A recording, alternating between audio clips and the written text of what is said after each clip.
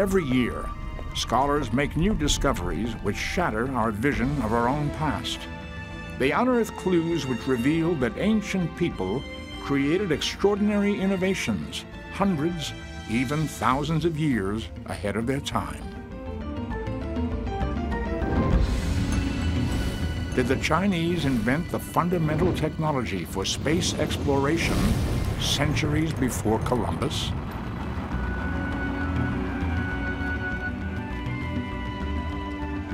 How did the ancient Egyptians lift stones weighing 200 tons to the top of the Great Pyramid of Giza, a feat which baffles scientists to this day?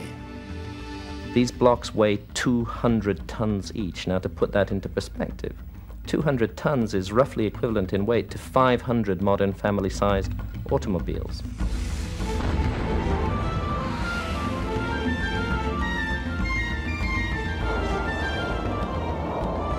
What weapons of modern warfare were conceived by Leonardo da Vinci, one of the world's greatest artists? Is it possible that ancient man harnessed electricity 1,000 years ago? When the archaeologist discovered this object, he looked at it and it looked to him like a battery. In fact, it's very difficult to see what else it could be. Centuries before the birth of Jesus, did the ancient Greeks build a prototype of the world's first analog computer? Was brain surgery practiced in Peru over 1,000 years ago? There have been brain operations where people have had surgery on their skulls done, and we know they survived. Journey to a remote region of the Pacific, where a long-dead civilization fashioned a vast city on scores of islands it built itself.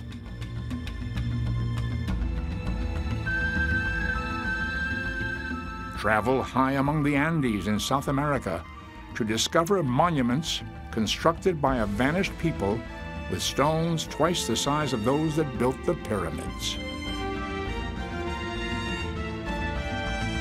What were the lost technological secrets of ancient times? How were they created, then thought to be lost forever?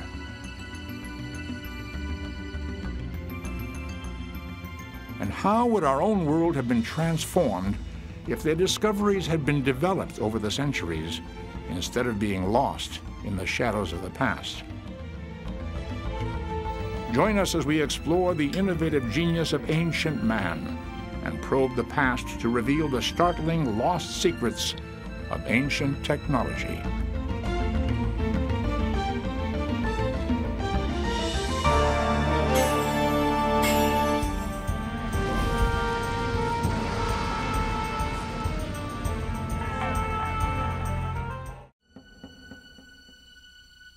In the beginning, he seemed so unlike a god. A vulnerable creature, at first barely human, naked, alone, afraid.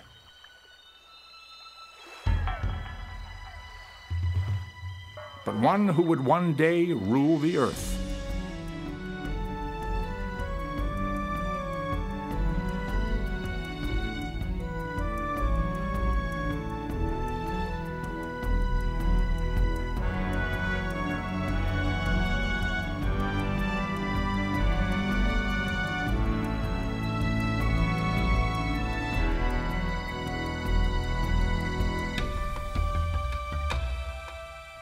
As his humanness emerged, what inner longing, what passion compelled early man to create, to invent, to utterly transform his world?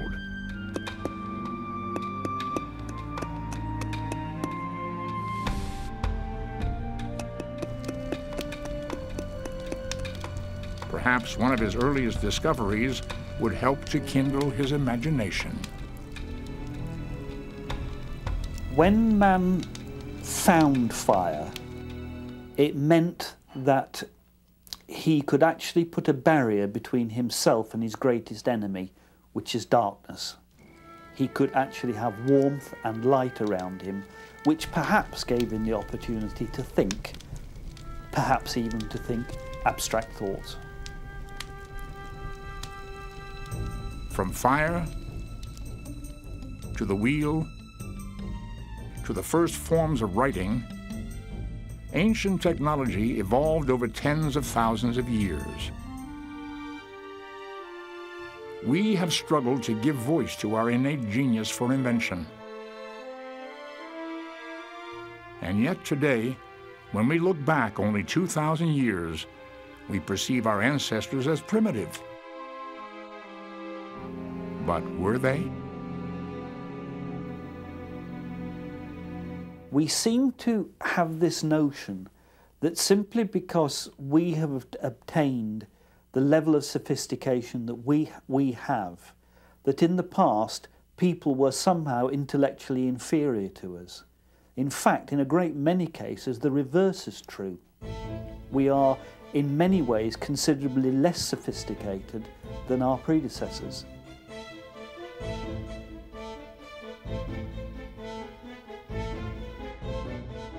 Was the ancient mind more advanced in its thinking than we have ever imagined? Could such supposedly modern breakthroughs as steam power, the computer, the electrical battery, and the submarine have been conceived hundreds, even thousands of years before their time?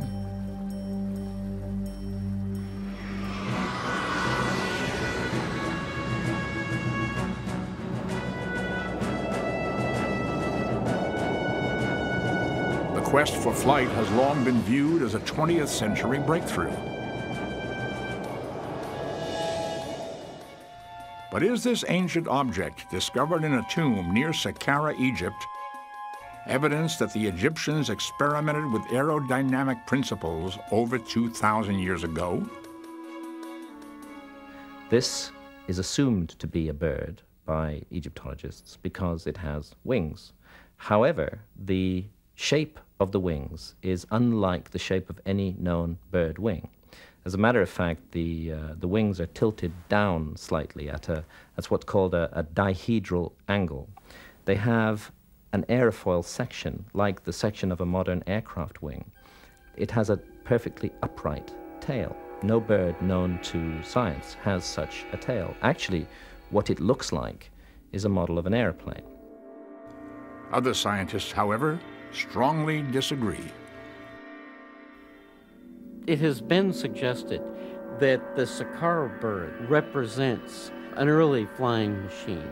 Maybe it was a hand-launched glider, or maybe it was even a model some people have suggested for a larger aircraft. I don't think that's the case. Was the Saqqara glider intended to represent an early aircraft? The controversy remains.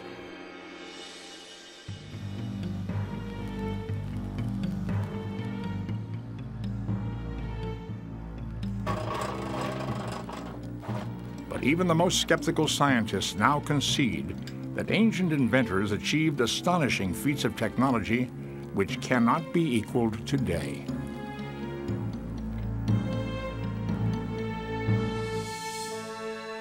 Damascus steel, first created over 2,000 years ago. The making of Damascus steel is still a mystery because we really don't know exactly how it was done. There is a definite recipe for it, but we really are not sure what that recipe is. And although we've been able to reproduce steels that are similar to Damascus steel, we have never been able to reproduce it perfectly.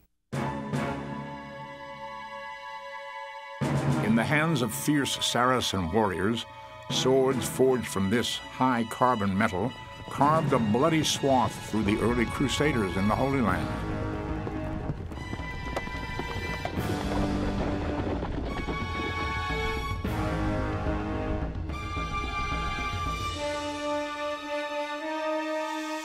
The strength and cutting power of this tempered steel blade from a technology over 1,000 years old has not been duplicated even in the space age.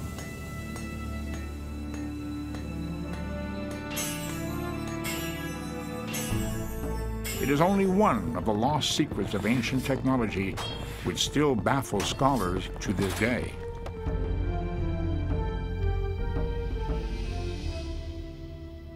What we have seen in this century is the most incredible explosion and development of technology. But what we have to take into account is that technology is not a linear development. We have technology being invented, rising to a very sophisticated level, and then suddenly we plunge back down into a dark age where most of it gets lost.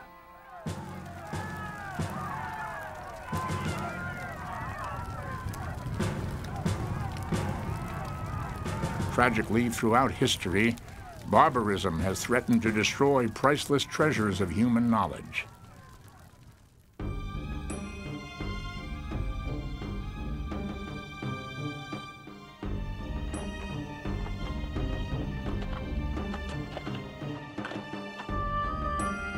Perhaps the greatest crime ever committed in the ancient world was the willful destruction of these extraordinary buildings in Alexandria, Egypt.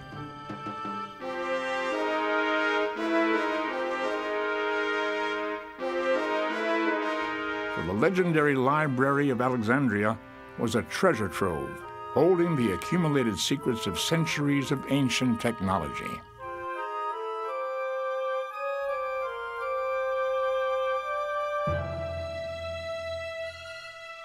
Starting in the year 48 before the Common Era, this monument to human inventive genius would be ravaged by a series of disastrous fires, set first by the Roman legions, then by Christian and Muslim conquerors. What priceless secrets went up in smoke, lost to mankind forever? We have a tendency as a species to willfully obliterate whole areas of our past, to wipe clean the memory banks of mankind. And the Library of Alexandria is an example of this. Who knows what it contained or what it told about the human story? All we really know about the contents of the Library of Alexandria now comes down to us from scholars who studied there, and everything indicates that it was an extraordinary repository of information, completely lost to the world.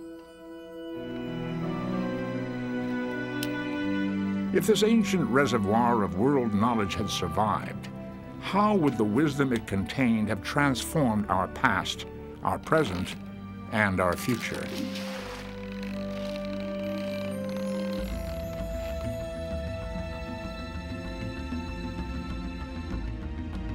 Only now are scientists finally unearthing the lost secrets of ancient technology. Inventions before their time, hidden for hundreds, even thousands of years.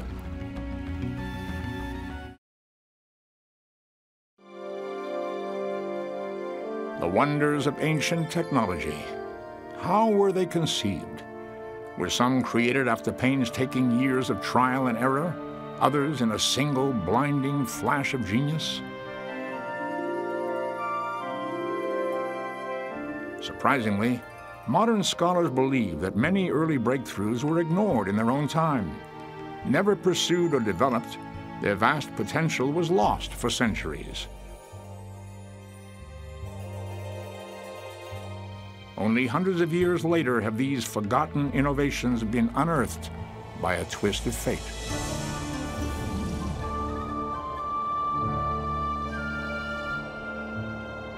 The shifting desert sands of Iraq, near the timeless ancient city of Baghdad.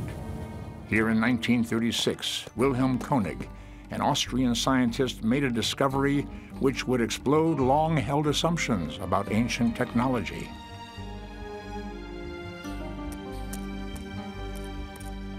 When the archaeologist discovered this object, he looked at it and it looked to him like a battery.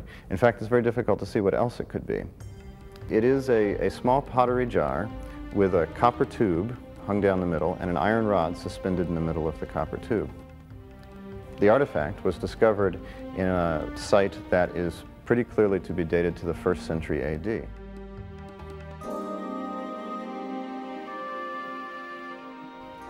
Was it possible an ancient inventor had constructed an electrical battery? Now, there has been some controversy about what could they have been using a battery for in the 1st century AD, and furthermore, there's been some controversy about how on earth could they have discovered the darn thing.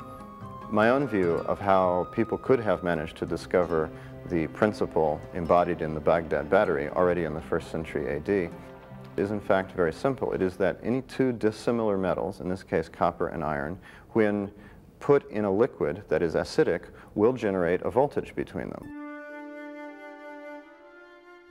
But what was the battery's purpose? Some scientists have speculated that current from the Baghdad battery might have been used to electroplate silver objects with a patina of gold. But some scholars disagree. The artifact was found in a house that is clearly a magician's house. There were bowls there with magical inscriptions in them.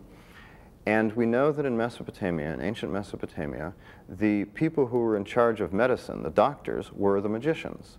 And therefore, my hypothesis is that this magician was, of course, a doctor, and he was using this battery as something medical.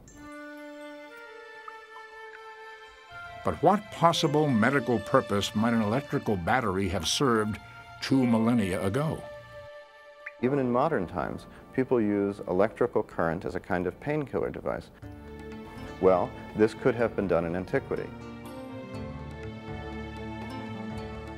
To support his theory, Professor Kaiser found an intriguing clue in a bizarre practice of the ancient world. Along the Mediterranean and the Nile River, a rare breed of electrical fish called torpedo was raised for an unusual purpose. When a person suffered from physical pain, he would wade into waters stocked with the fish. Their mild electrical shocks would provide a tingling to help ease the pain. We have a 1st century AD Latin text by a man named Scribonius, who actually describes how to cure pain in your legs by taking a living electric fish on the beach and standing on it. So the principle that this kind of tingling would have cured pain was well known, is valid, it's used in modern times, and I think it's not so hard to see why an ancient Mesopotamian doctor-magician would have made use of this to alleviate pain. Beyond the debate over the battery's purpose lies an even more provocative question. Who was the inventor who created it? In his wildest imaginings, could he have conceived how the magic of electricity would someday transform the world?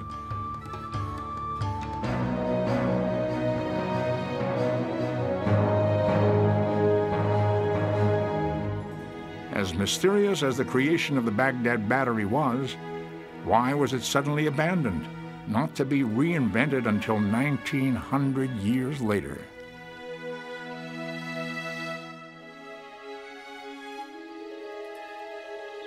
While some lost secrets of ancient technology are buried beneath scorching desert sands, others lie entombed in the uncharted waters of the sea.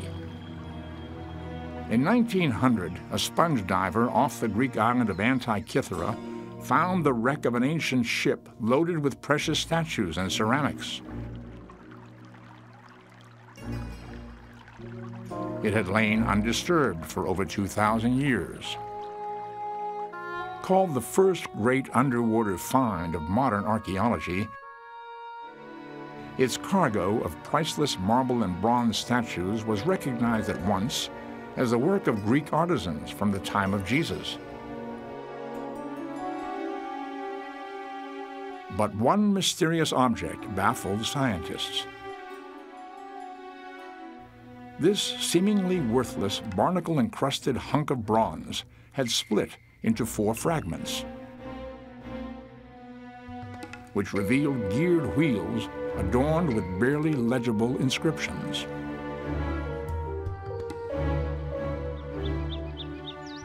The discovery languished, forgotten, in the basement of a Greek museum for another half-century. Then, in 1951, an American historian, Professor Derek de Sola Price of Yale, became fascinated with the mysterious object. Could it be that something existed in ancient times, far more advanced than modern scientists were willing to admit? In 1971, Price received permission from the Greek government to X-ray the device. At last, he gazed at the sight he had waited 20 years to see. A sophisticated instrument which Price called an ancient Greek computer. It had been designed to calculate the motions of the sun, the moon, and stars, past, present, and future, with amazing accuracy. To achieve its complex astronomical computations, the device relied on an impressive array of differential gears, ingeniously assembled to create the world's first analog computer.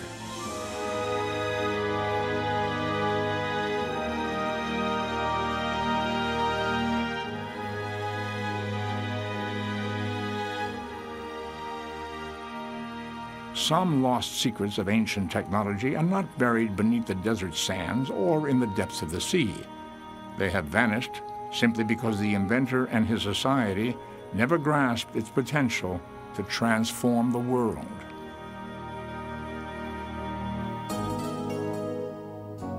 The mid-1st century AD, an engineer named Hero, or in Greek Heron, invented a number of very clever devices, one of which has been called the steam engine.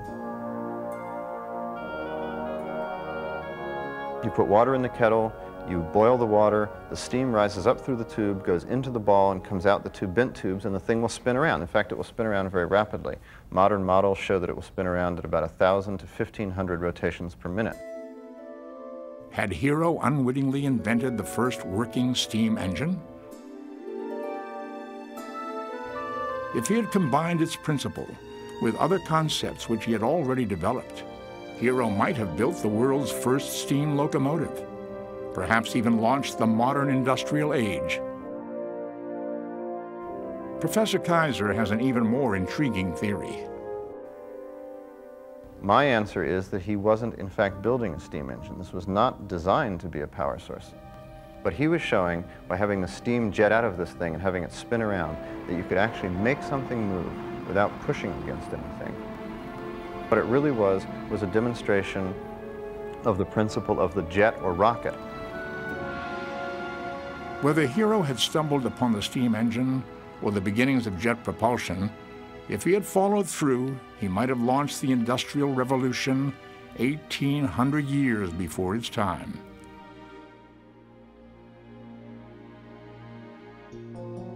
But what if these brilliant early inventions had been pursued rather than abandoned? If the Greeks had developed the steam engine, would a European explorer have discovered America centuries before Columbus, using steamships instead of sailing vessels? If the analog computer of Greek times had sparked the continued development of such sophisticated devices, then by the 16th century, would Shakespeare have been writing his plays on a laptop? If the electrical battery invented in ancient Iraq had been refined for generations instead of being forgotten, would our own technology be vastly more advanced than it is today?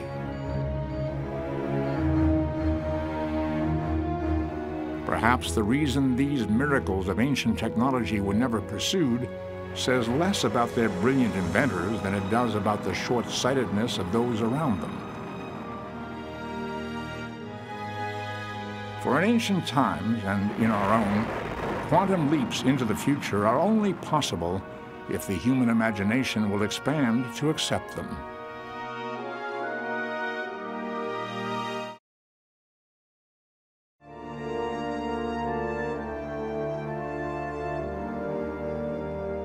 Throughout the world, awe-inspiring monuments of stone bear witness to the genius of ancient architects and engineers. And looming as large as these megaliths are the riddles of their construction.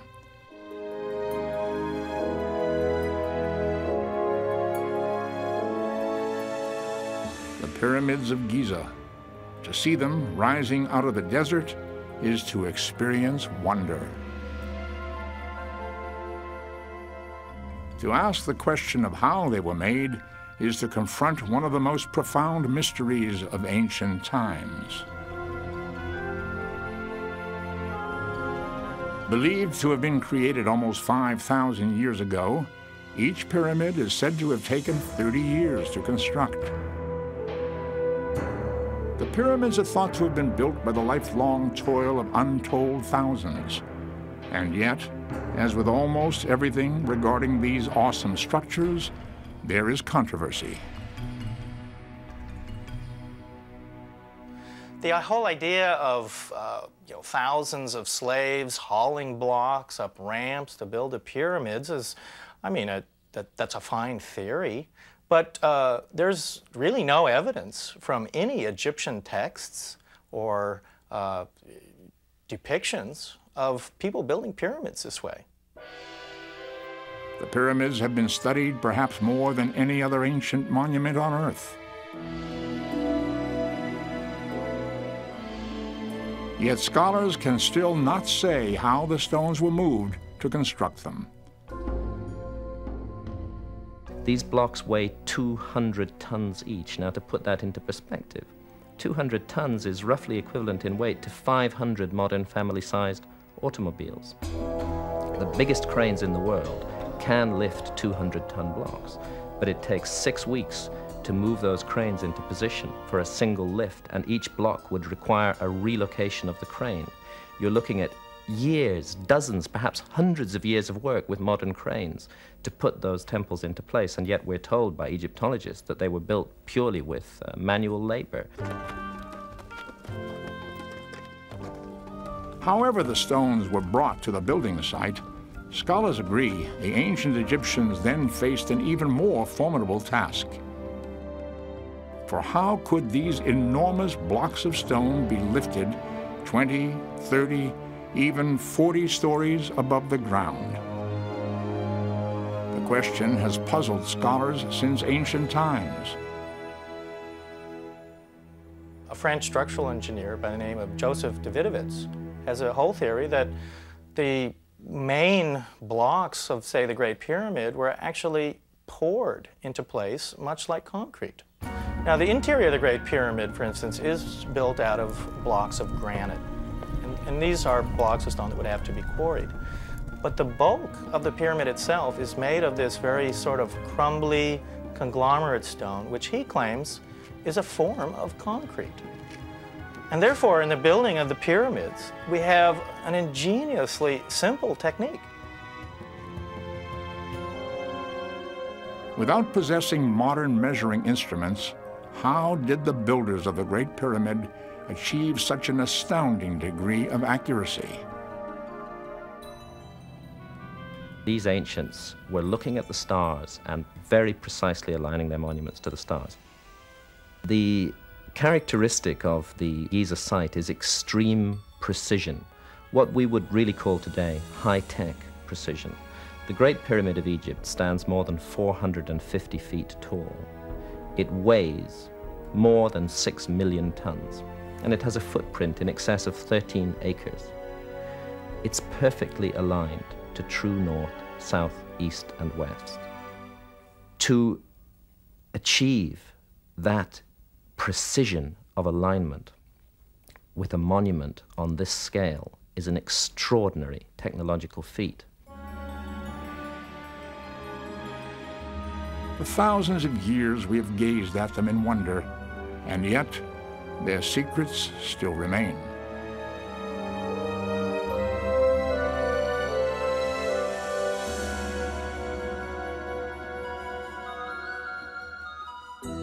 Even more mysterious than the age-old riddle of how the Egyptians might have constructed the pyramids are the technological achievements of ancient civilizations in the New World.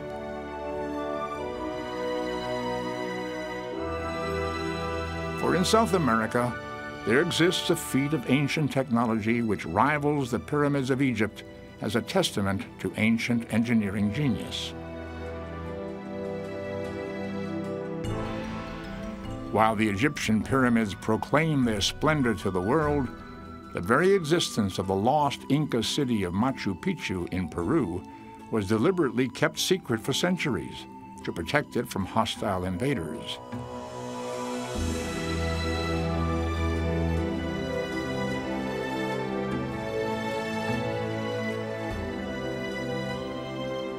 Machu Picchu's purpose and the secrets of the technology that built it remain a source of controversy to this day.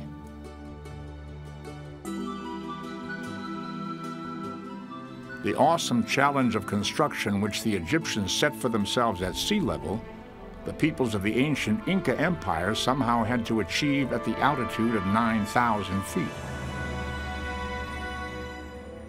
To achieve the formidable feat of constructing Machu Picchu, the Incas had to move stones weighing as much as 200 tons in a seemingly superhuman test of physical stamina in the thin air of the high Andes.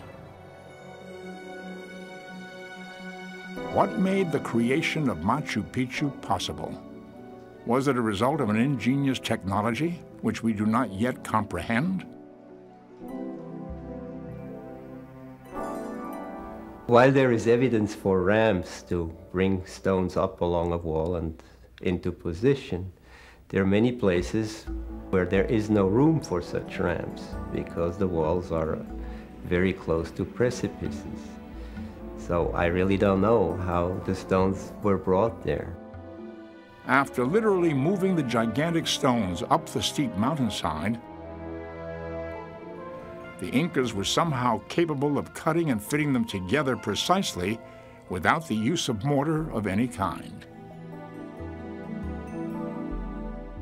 But there are a few structures that exhibit incredible stonework. Really fantastic. That strikes one by its precision.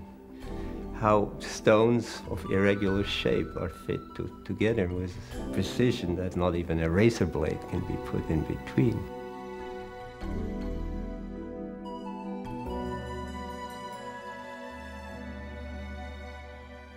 As puzzling as the precision of the stonework is the question of why it was created.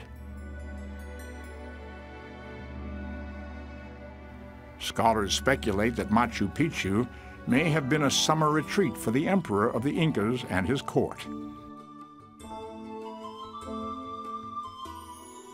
And yet, the mystery of its creation remains.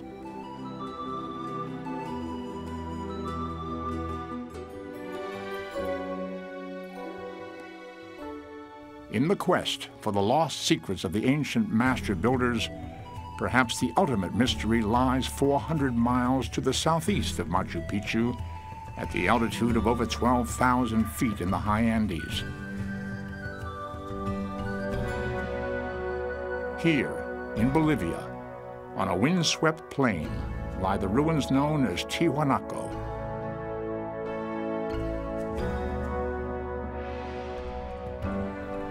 Almost nothing is known of its mysterious creators, who some believe lived here as early as 14,000 years ago.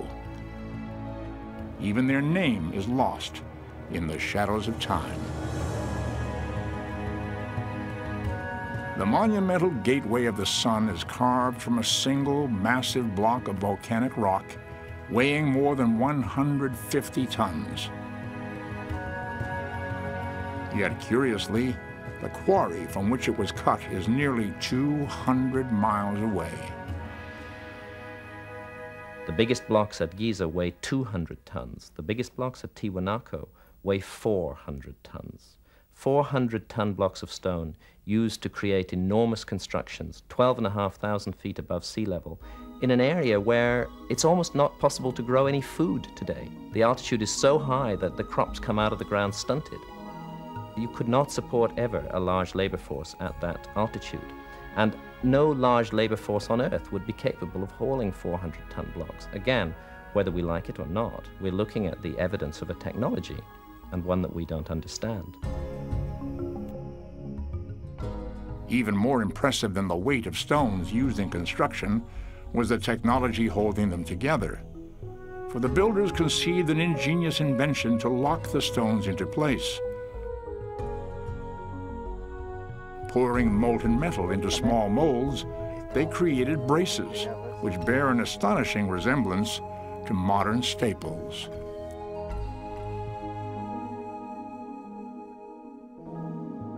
What was the source of the technology which made the monuments of Tiwanaku possible? Inexplicably, unlike both the Egyptians and the Incas, these master builders left no written records for the ages.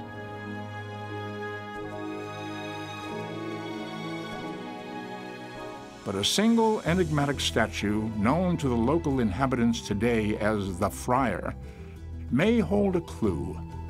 Oddly enough, for a people who had no form of the written word, the Friar seems to be holding an object in the familiar shape of a book, complete with leather binding and metal latches.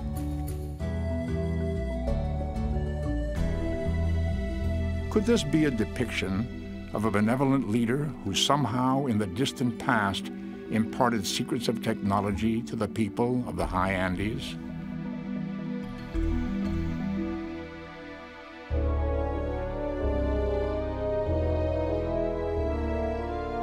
From Machu Picchu to Tiwanaku, and perhaps other lost sites yet undiscovered, vast monuments across the world remain among the most mystifying and the most enduring evidence of the prowess of ancient technology.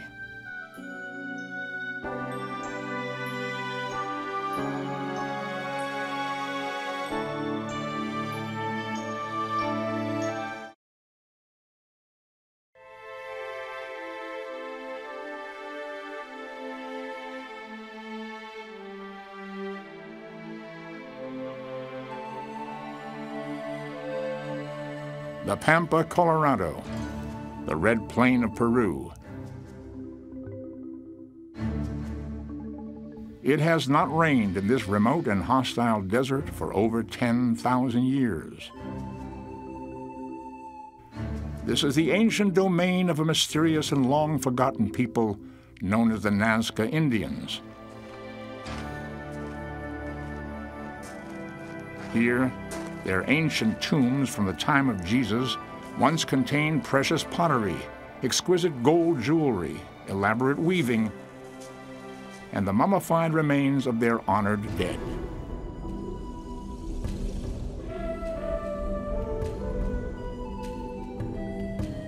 The treasures have been looted by grave robbers, desecrated by the ravages of time.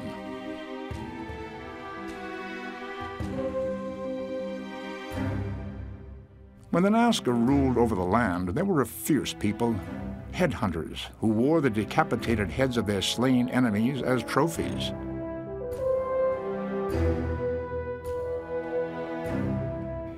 Yet surprisingly, these warlike people were also pioneers on the frontiers of ancient technology.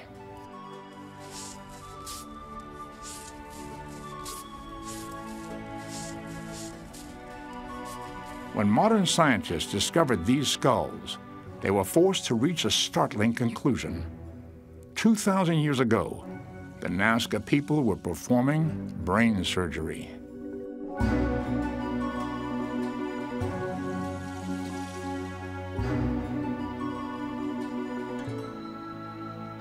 I think it's extraordinary that people really did do brain surgery 2,000 years ago, and we know that they did because the skulls still exist with the wounds completely healed.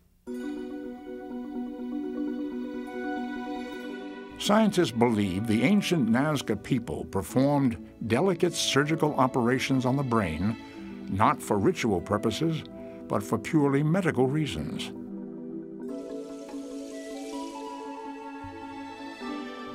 Over 1,000 skulls have been unearthed at Nazca, showing unmistakable proof that the Peruvian surgeons used precision instruments for these operations.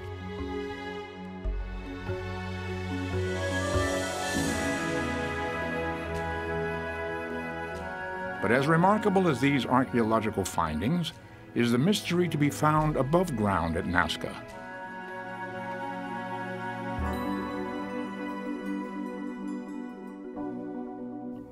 For here, inscribed on the desert floor, is one of the most baffling and spectacular creations of ancient technology, known as the Nazca Lines. What you see in Nazca is huge. It's on a vast scale. It's on such a scale that's so large that you can't see it all. Lines at Nazca go actually for hundreds of miles straight through the Andes. You see a vast array of different figures, animal figures such as birds and spiders and killer whales. You see large trapezoid figures intersecting these animal figures. And the more you look at Nazca, the more puzzling it becomes.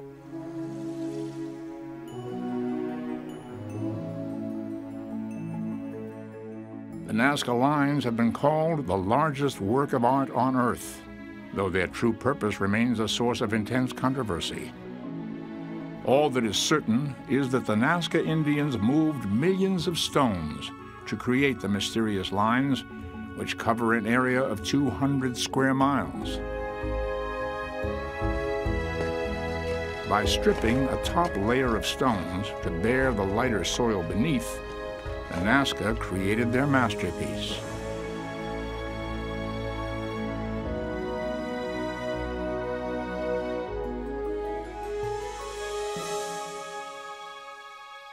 So vast was the technological achievement of the Nazca Lines that it was ironically lost for centuries, and only was discovered when airplanes began flying over the desert in the 1920s. Since then, the lines have attracted researchers from around the world, attempting to decipher their enigmatic riddles.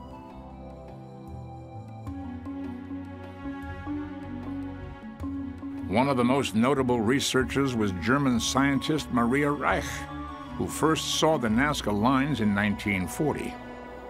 You can see the lines are absolutely straight, and people have wondered very often how the ancient people could do these straight lines without any engineering instruments.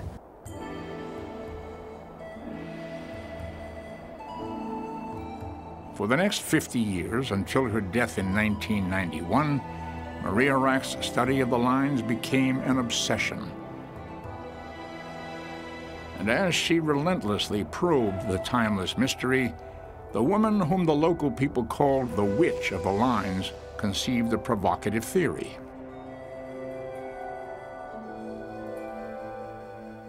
Maria Reich's theories were largely that Nazca was a giant astronomical, astrological observatory, and that many of the animal figures would be identified with zodiacal signs, for instance. Similarly, other lines that are intersecting these figures have to do with directions of stars and astronomical alignments, that kind of thing. But there's a lot more to Nazca than that. The fundamental question remains, why was this enigmatic achievement carved into the desert if it could only be seen from the air? Now, there are certain explanations for that. One is that the gods were to view the lines, and that therefore the people never were able to view them from the air.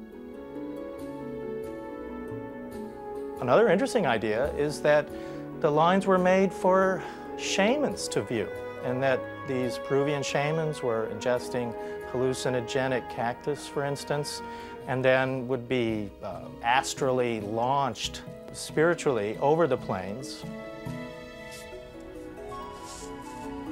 Searching for more down-to-earth answers, archaeologists have discovered intriguing clues buried in the dusty soil of the plain. Startling artifacts seemingly depicting people in flight in hot air balloons. Mummies wearing garments of exquisite fabric were also exhumed.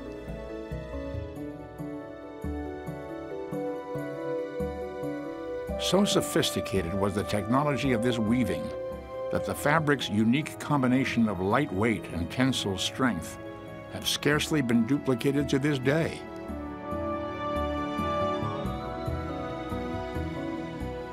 Scientists wondered, were these durable textiles and the ancient depictions of balloons in flight missing links in the riddle of the lines?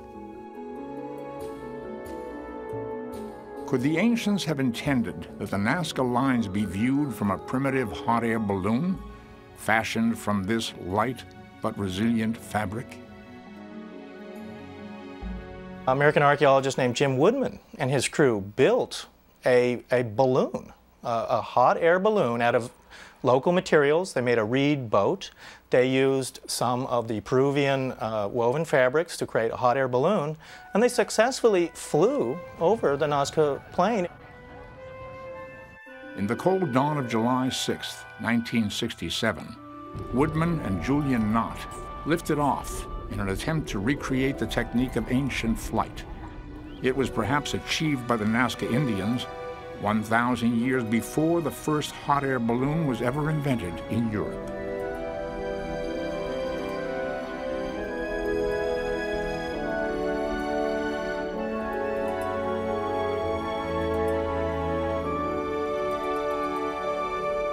Indeed, it's perfectly possible that people could have made the lines to have been seen by the gods, to have been seen by their own ancestors, or maybe even, of course, to have been seen themselves when they finally went to heaven.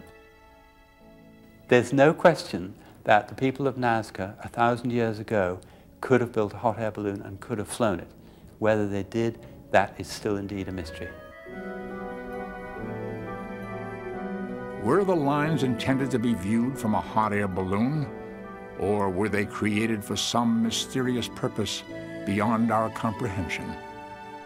The clues are few: a scrap of fabric, a drawing on a shattered urn, but the colossal labor of the ancient Nazca Indians will forever remain one of the most enduring achievements of ancient technology.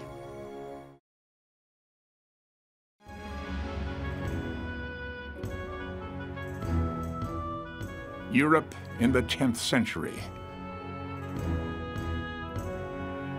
It was a world gripped by fear and ignorance, pestilence and illiteracy, superstition and bloody warfare. Between the first millennium after the death of Jesus and the 1300s, Europe was beset by multiple catastrophes. Faster than graves could be dug, victims of the Black Death were buried. In this bleak world, science, medicine, and technology were seen as being in direct conflict with Christianity. Western Europe was mired in the Dark Ages and the haunted landscape of the medieval mind. Yet half a world away, there was a startlingly different universe.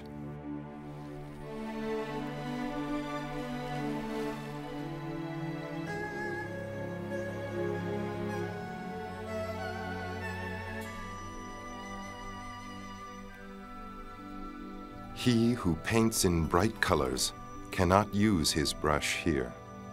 Creation alone leaves the masterpiece. Emperor Huizong, 1100 of the Common Era. China. A civilization that reaches back over 3,000 years. Yet paradoxically, this ancient kingdom would nurture technological achievements which scholars today consider surprisingly modern.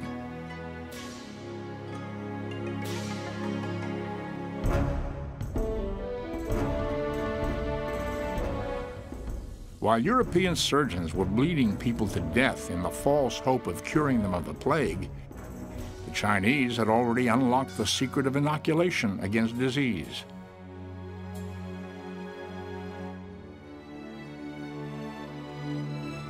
But it wasn't only medicine where the Chinese made inventions far ahead of their time. From the fishing pole and the umbrella to the suspension bridge, the Chinese had solved the myriad of technological problems far before the West. For scholars of ancient technology, the enduring mystery remains. Who were these mighty innovators? Why were the Chinese so far ahead of their time? China developed independently of the rest of the world, and that gives us a fascinating comparison point.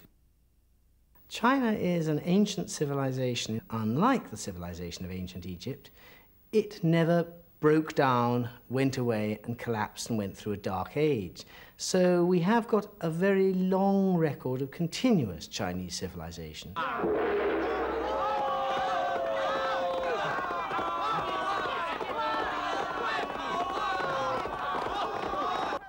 If necessity is the mother of invention, perhaps curiosity is its father.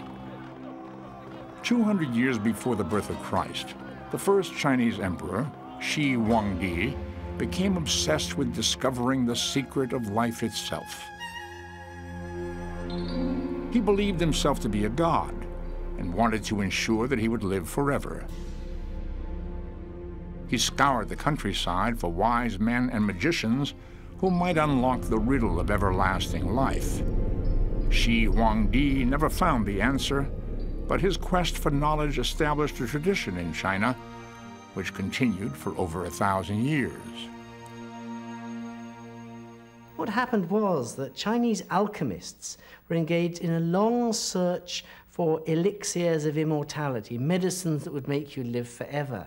And in the course of investigating some of the interesting substances that they come across, particularly potassium nitrate, saltpeter, they made certain mixtures which they found had very strange properties. One text of the 9th century AD details one mixture with sulfur, saltpeter, and honey, and says, "This is one of a number of recipes that you must never make."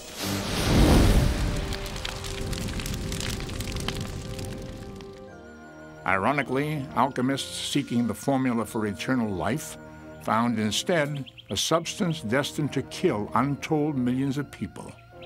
For the Chinese alchemists had unwittingly discovered gunpowder.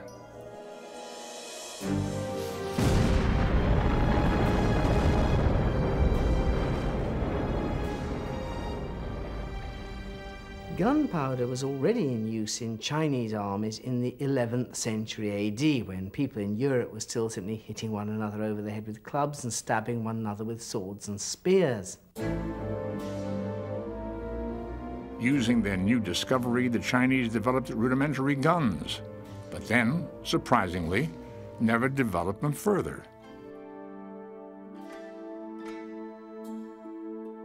Some scholars believe it was China's isolation from surrounding countries that accounts for this mystery. It wasn't until Chinese gunpowder weapons reached Europe during the Middle Ages they began to be put under the kind of pressure for development that you only get when several countries have all got gunpowder weapons and they're all desperately trying to get the drop on everybody else. Whereas in China, the pressure for development of the weapons beyond a certain point of adequacy was not there. Although the emperor equipped his army with gunpowder weapons, the new invention was used by the Chinese primarily for their own enjoyment.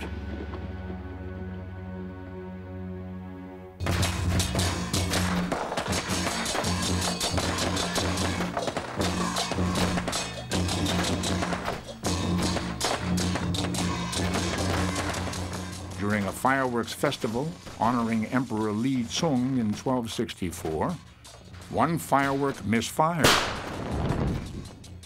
Instead of heading for the stars, it sped directly at the emperor's family. Witnessing this mishap, an ingenious Chinese inventor saw an application that was far removed from entertainment.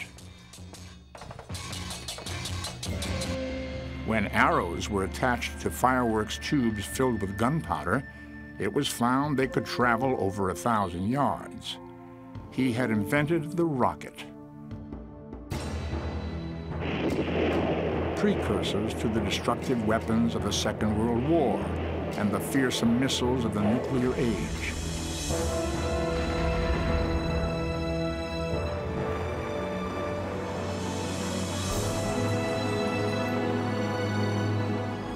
Incredibly, ancient Chinese technology has taken us to the moon and back.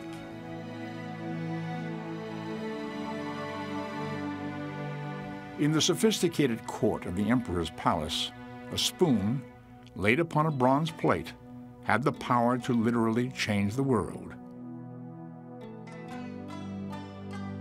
Magicians and conjurers in the emperor's inner circle used the device in the art of geomancy, or feng shui, the supernatural Chinese study of aligning dwellings harmoniously with the magnetic currents of the Earth's surface.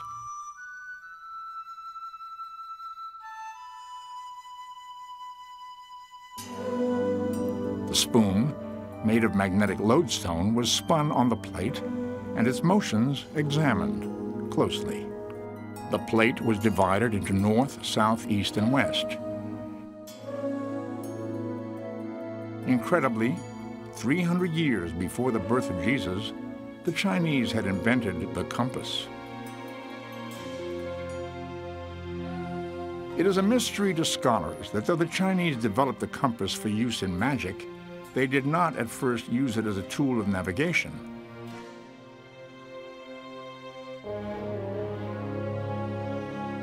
Meanwhile, in Europe, without the compass, adventurers had launched an age of exploration using only the stars as their guide.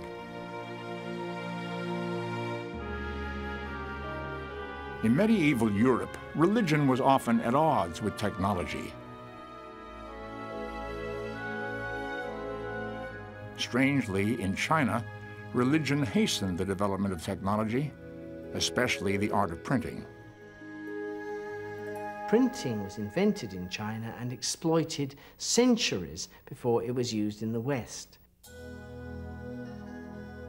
In Buddhism, there's an immense store of merit attached to somebody who passes on or copies or freely distributes one of the Buddhist scriptures. The earliest printed text in the world was a Buddhist charm scroll, printed in the year 704. At that time in Europe, the common man was barely literate. By the 10th century, printing had exploded in China, as a variety of books were published in the millions. The generation of printed text in ancient China is immense. It is the land of the book. Whereas in the West, a scholar would have to, before Gutenberg, copy out books if he wanted them. In China, you went to a bookshop and you bought one. Johann Gutenberg has long been credited with inventing movable type in Germany in 1458. It had in fact been invented over 400 years earlier by the Chinese. In the 17th century, Francis Bacon was writing about the great discoveries that made his world different from the world of the Greeks and Romans, and he named 3 great inventions: printing, the magnetic compass, and gunpowder, the origins of which, he said, are obscure and inglorious. The thing he didn't know was, in fact, they are all Chinese inventions, and they had all reached Europe during the Middle Ages. Mysteriously, over the centuries, the Chinese themselves became as ignorant as the West of their ancestors' glorious achievements.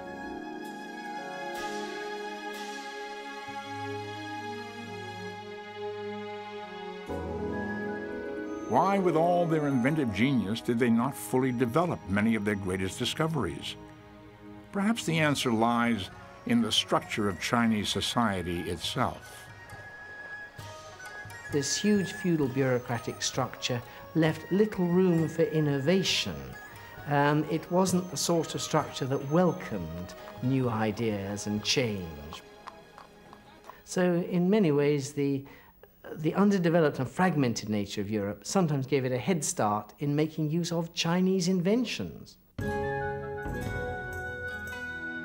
From the 17th century onwards, the Chinese became increasingly dazzled by European technological expertise.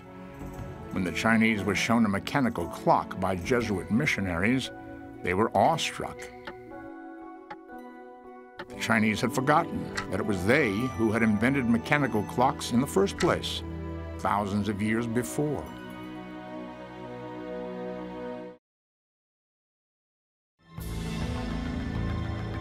Lost in the vast, uncharted oceans of time, some of the most remarkable achievements of ancient technology can be found in some of the most inaccessible places on Earth.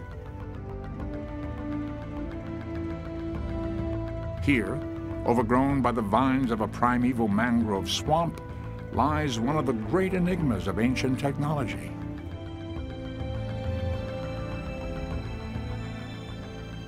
On a remote Pacific island in Micronesia, about 1,000 miles northeast of New Guinea, an island known as Pohnpei, is what is probably the 8th wonder of the world. The people of the island call this forbidden place Nan Madol, the city of the gods. They are reluctant to set foot here, for they fear the spirits haunting the ominous grandeur which surrounds them.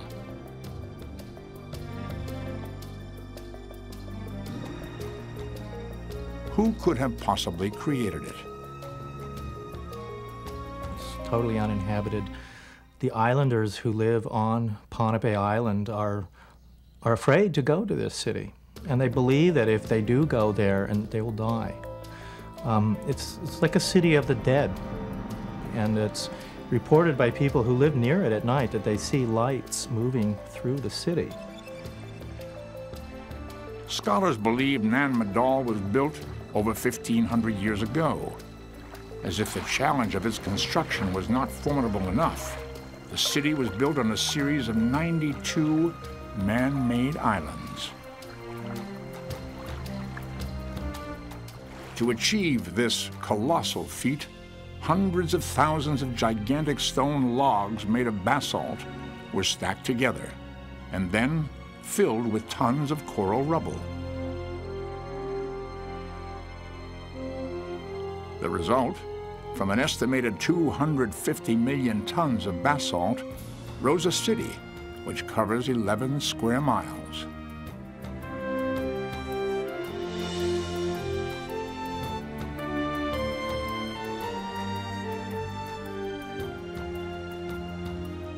The Irish seamen who discovered this lost world in 1828 refused to believe it could have been created by the primitive fishermen who had lived there in grass huts on the island of Pohnpei for centuries.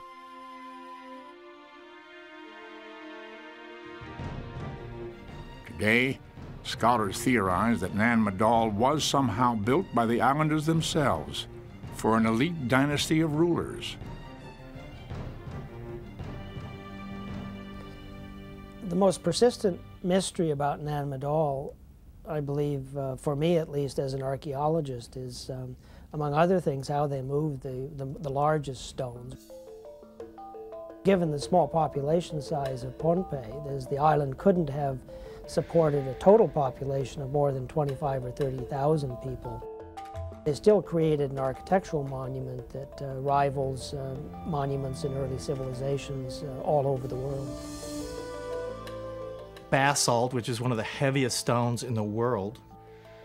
Some of the stones there weigh up to 50 tons at Nan Madol, is stacked up in walls 40 or 50 feet high.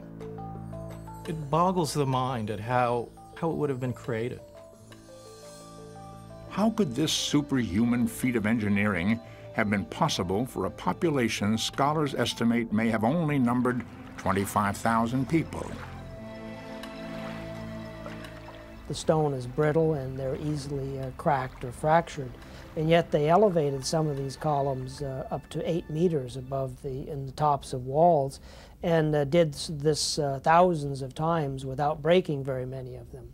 And that remains one of the real enigmas for me. There's the details of the construction techniques itself. How could this vast city, built of stones, weighing as much as 50 tons, possibly have been created? It is a riddle which haunts the imagination of the islanders as powerfully as it perplexes modern scientists.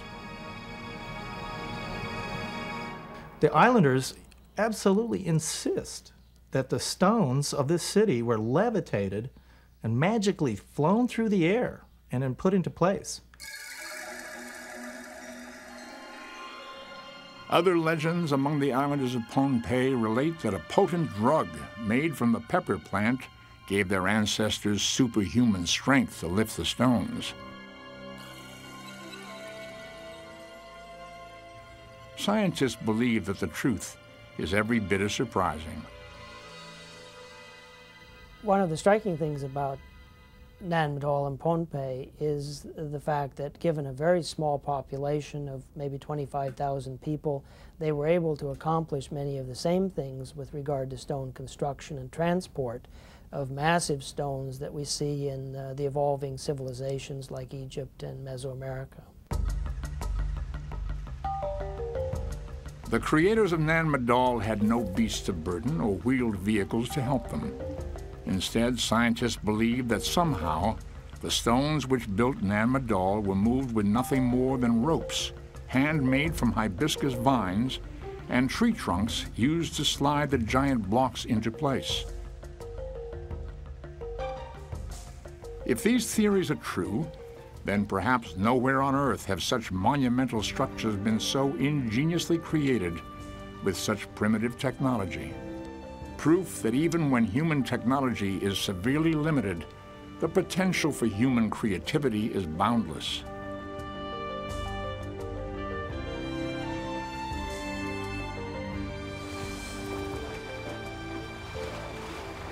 Recently, scientists have proposed an even more startling possibility. Could an underwater city exist near Nan Madol, even more awe-inspiring than the one they built on their man-made islands?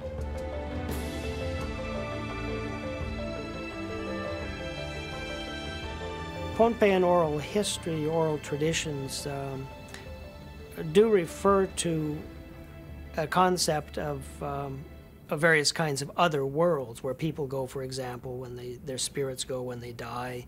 There are elements of a deep sea world that are reflected in some oral histories, but the reference to an underwater city is unique and it's tied just to Nan Madol itself.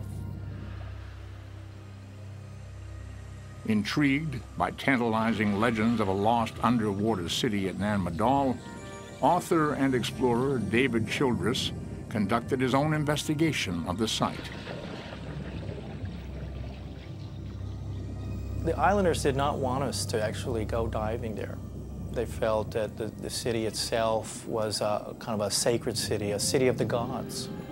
There's also a number of what appear to be columns, coral-encrusted columns that are about 80 feet deep in the water. Now, a number of archaeologists have done some studies of this, including University of Hawaii and University of Ohio, where they have looked at some of these underwater structures and trying to find alignments to them.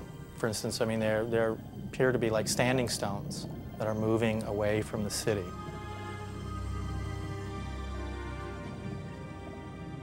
Other scientists, however, dispute Childress' claim.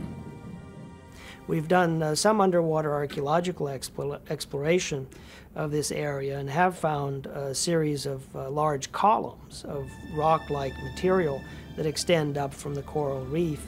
But these appear to be, all the ones we've looked at, appear to be natural coral growth.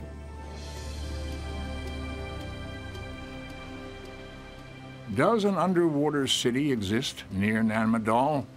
Or is the legend only an echo of the mystique of Nan Madol itself? The only certainty is that as scientists unlock the secrets of ancient technology, this forbidden city remains one of its most mystifying enigmas.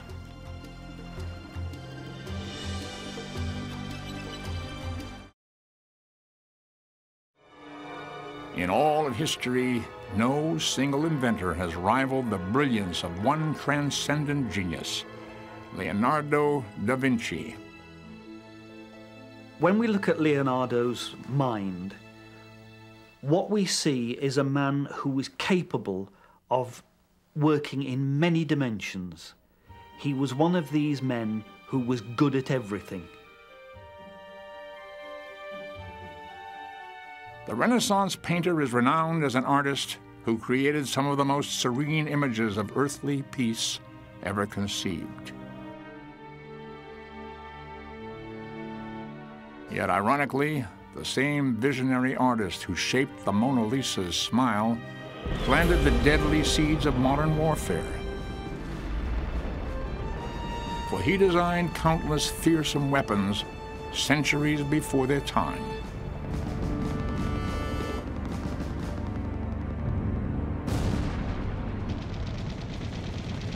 The machine gun would not be introduced into warfare until World War I, when it would see action with devastating effect.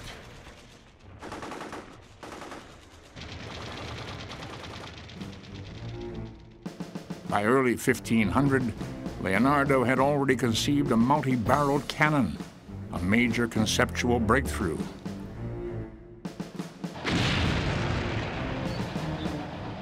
Mechanized warfare has proved decisive in modern battles, from the Nazi blitzkrieg of World War II to Operation Desert Storm.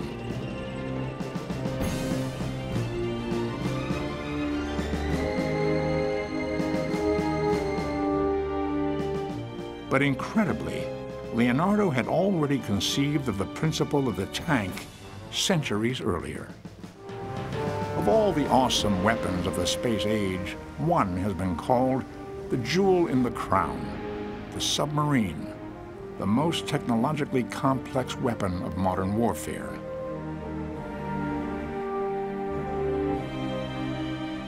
Here, in a prophetic sketch, Leonardo envisions his design for the first submarine.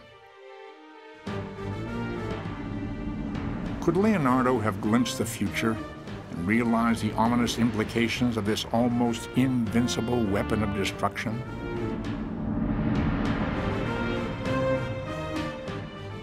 His letters reveal the grave misgivings of a man who feared the power of an invention before its time. I do not describe my method for remaining underwater for as long a time as I can remain. This I do not publish or divulge on account of the evil nature of men who would practice assassination at the bottom of the seas. Leonardo da Vinci.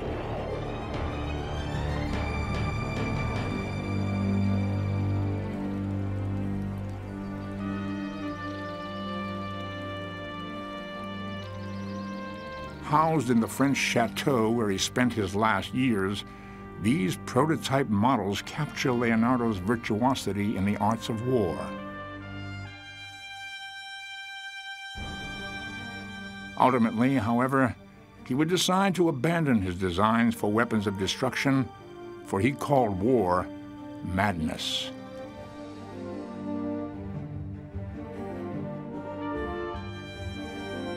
Leonardo would now turn his prodigious talents in an awesome series of directions. His vision ranged from civil engineering and hydrodynamics to physiology.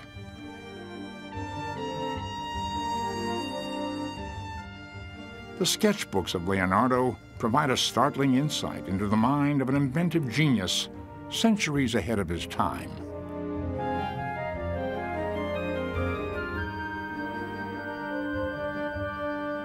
This technology that he was writing about and drawing designs for had to be kept a secret as well. It was clearly a suppression of science going on. He had to write in his own notebooks in a reverse mirror image, just so that the powers that be wouldn't even know what he was doing with these technological advances. The very technique with which Leonardo recorded his ideas offers a clue to the extraordinary nature of his intelligence. For in his sketchbooks, it appears he wrote backwards with his left hand, while sketching in the margins with his right.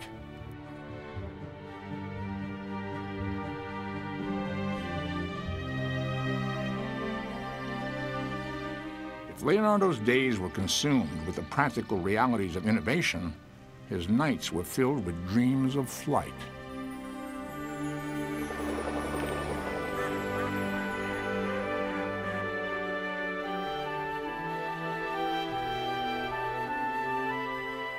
Obsessed with the possibilities of aviation throughout his life, Leonardo endlessly studied the anatomy of birds, fascinated by the ease with which they soared through the air. In his quest to soar with the birds, Leonardo at first tried to imitate the structure of their wings in his designs.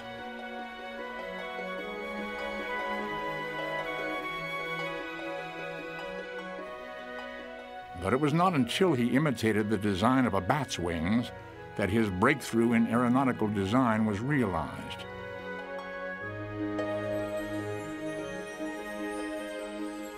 Its innovative engineering has sparked an intriguing question. Would it have flown? In my view, they wouldn't work, and they wouldn't work only because at the time he invented them, he didn't have the materials to make them. In today's society, where we have these incredibly strong and very light materials, it's more than possible that his machines, or the ideas of his machines, would work.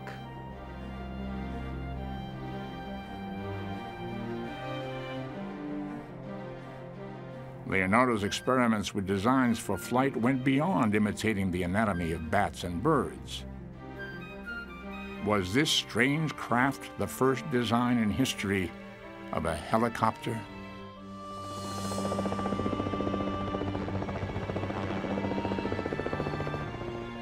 Was this sketch the spark of inspiration for the parachute?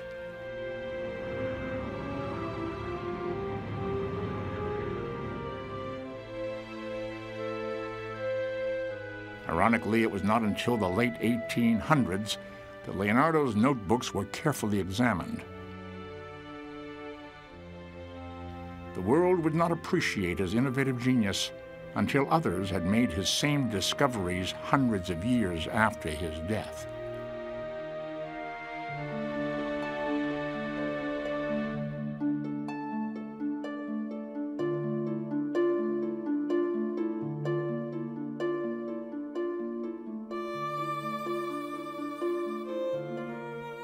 Tragically, a man whose prodigious mind conceived countless technological wonders was doomed to never see them take shape.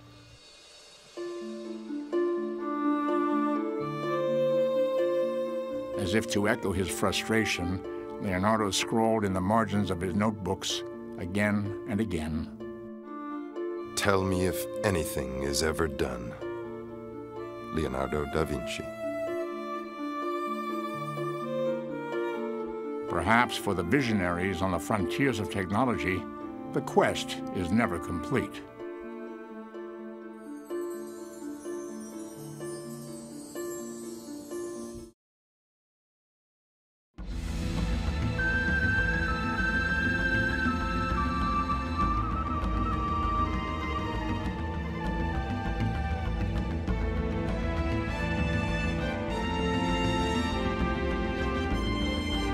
In the ancient world, countless inventions were conceived and created only to be lost or forgotten. From the Baghdad battery to the steam engine to the innovations of Leonardo da Vinci, many potential breakthroughs were never pursued until centuries later.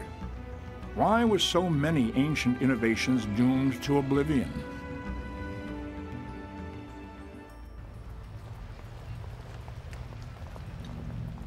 In our modern world, we have this idea that progress should occur, and therefore people push it, and that yields our Industrial Revolution. The ancient people had a different idea in mind about what the goal of life was. They didn't expect progress, they didn't expect that things would always get better. Therefore, when they hit upon a new innovation, they didn't always follow it up. In our own time, as in the ancient world, the indifference of society can condemn even the most brilliant inventions to obscurity.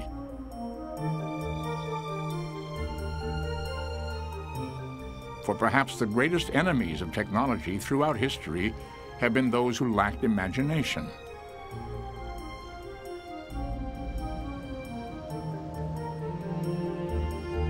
Even in modern times, the failure to recognize the vast potential of technology has hindered its advancement. In 1898, the director of the U.S. Patent Office in Washington, D.C. made an announcement which at the time may have seemed perfectly reasonable. He had decided to close the office forever. Incredibly, in 1898, the director of the U.S. Patent Office proclaimed that there was nothing new to invent. He said everything had been invented. And he was the director of the Patent Office. Who else should know but him? Of course, he was horribly wrong. There was so much more to invent.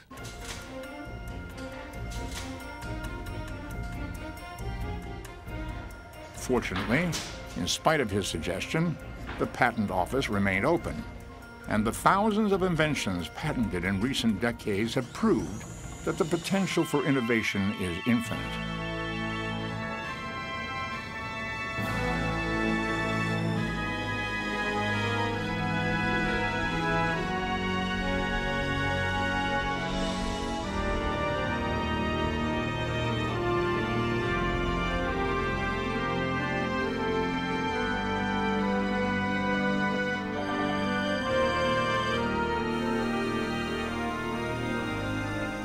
But what is the true purpose of technology?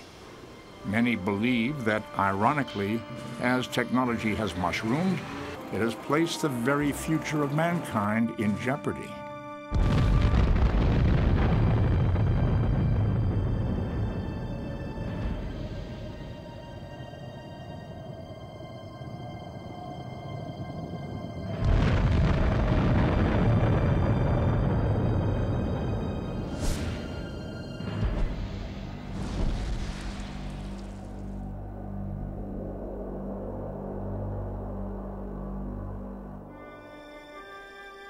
We're here, if you like, to tend and look after the garden of the earth.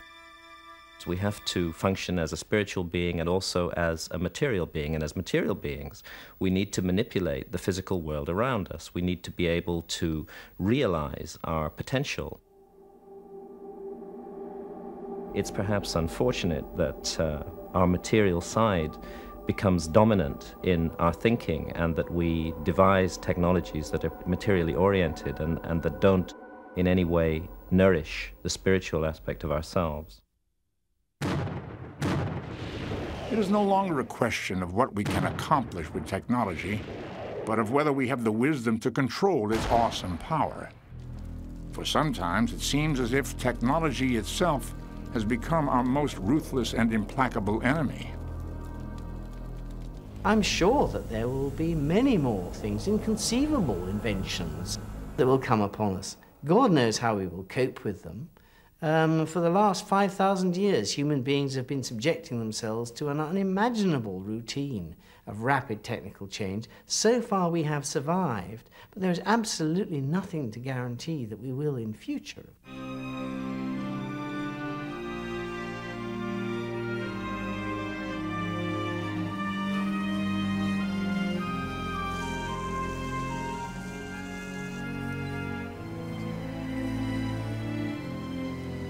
Throughout the world, a new wave of technology has evolved, one for which ancient man had no need.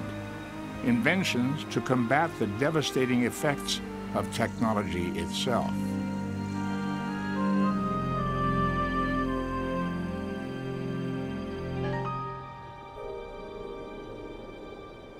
Los Angeles, California suffers from some of the worst air pollution in the United States, largely a toxic byproduct of the automobile.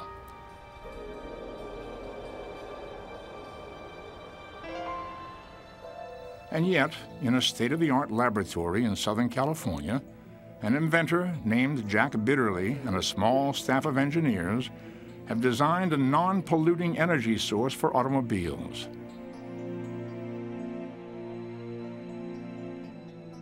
A flywheel made of densely packed carbon fibers spins in a vacuum chamber at up to 100,000 revolutions per minute.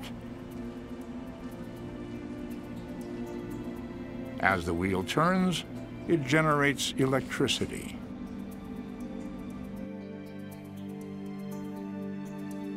Will this new technology prove a major breakthrough, or only a dead end, a dream doomed to oblivion?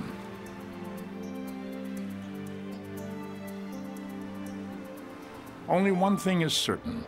Unless our society succeeds in combating the toxic effects of our own technology, the results will be catastrophic.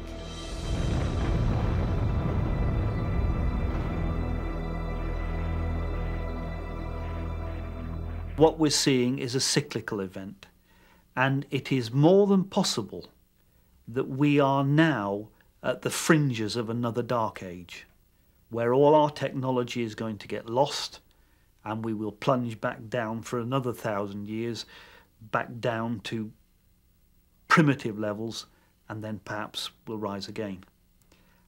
I don't believe that our technology will continue to advance the way that it is, because I don't think our society will.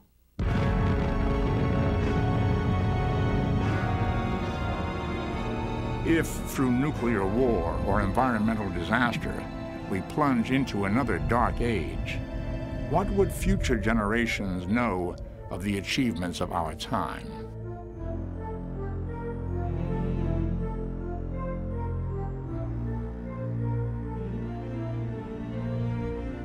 Our understanding of the innovations of the past is just as fragmentary.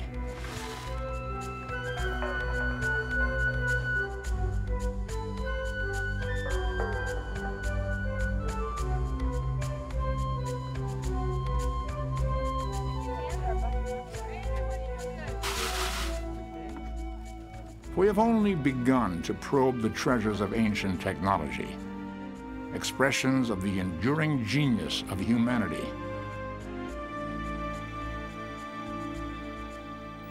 The word genius means to me the divine spark in humanity, the thing that is special about us, that distinguishes us from the animals. And we are different.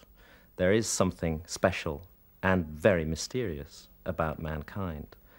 Why do we suddenly become a conscious creature capable of self-examination, wondering about the meaning of our lives? There's something inside us that seems distinct almost from ourselves, and that gives meaning to everything around us.